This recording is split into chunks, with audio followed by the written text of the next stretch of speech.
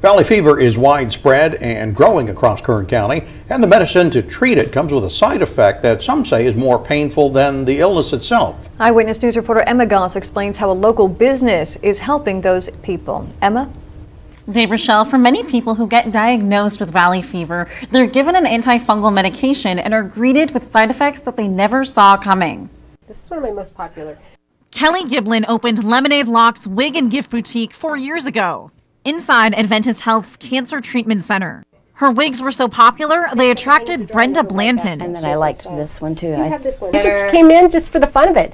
She wanted to have some fun with wigs. We developed a great friendship.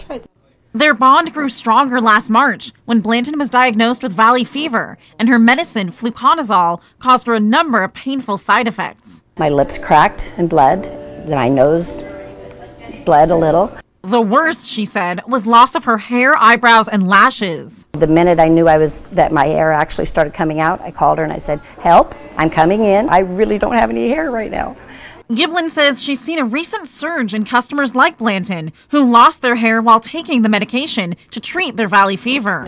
Fortunately for Blanton, after stopping the medication a few weeks ago, her hair is growing back. We can offer you a bridge from losing your hair to getting your hair back. We can get you through that traumatizing experience. Blanton's wig put a smile on her face. It's not just a vanity thing, it's just you want to look your best. I'm getting it for myself. And lifted a weight off her shoulders.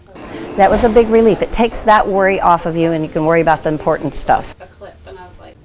Lemonade Lock's wigs are all synthetic and priced between $80 to upward of $200. Reporting in studio, Emma Goss, Eyewitness News.